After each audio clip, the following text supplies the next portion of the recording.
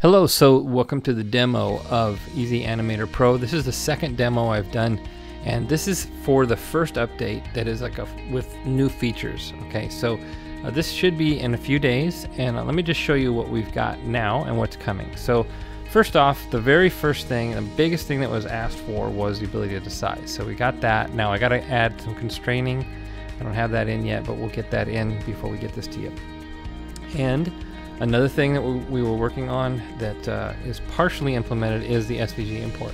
Now you can see that what I've done here is it's actually got the registration off, so we got to fix that. So, but that is coming. Now the SVG import export, that is, will be rasterized at first, so it's no problem for MOV. Everything is rasterized, but for SWF, that's not ideal. So it's not going to be resolution independent initially, that very first one. We'll get that resolution independent in a version or two. As I explained in the other sales video, we've already figured it out. We just need to animate it because we know we've figured it out because it's in Easy Vector Editor. That functionality, that capability is already there. So we have the code. We just have to get it to animate. So that is coming. Then the other thing that is coming in is the underlay animations, as I've shown before, and we have the scene coloring, which of course doesn't export. It just gives us the ability to have a couple of different options. If I know that my background is going to be light, it lets me look at my animation with a lighter background and so forth. So also for those of you who might use this for whiteboarding, you can see what it looks like before exporting it out. We also have added the ability to colorize them. I've added even also more of them, and so here's a kind of pretty cool one right here. And the last thing that we're going to get, the last feature that's going to get in this next update, again that you'll get in a few days, is the ability to kind of overlap these a little bit. Also, they're going to come. They come in just a little late. As you can see, they need to come in just a second sooner. But you'll be able to select multiple of these, and they'll kind of mix and match together. It's a very cool effect. I can't wait to show it to you.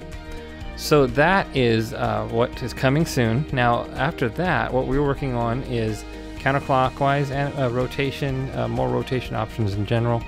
The ability to adjust the time of how fast and how they come in, the in and out animations, the speed, adjusting the speed of those. That's a very common request. Let's see, we're going to fill these screens in. We're going to have more in, out, and pause animations. The pause animations will get buttons just like these. And these buttons will start to shrink because we'll be making room for more. So I originally was going to have them 4 to a row instead of 2. So that's coming. So that is a lot of what's going to be in version 1. There's a bunch of other small features that we've gotten requests that will probably make it into version 1 also. Now I want to give you a little idea of what's coming in version 2. This will launch as a launch, and you'll get it for free if you have purchased the lifetime update.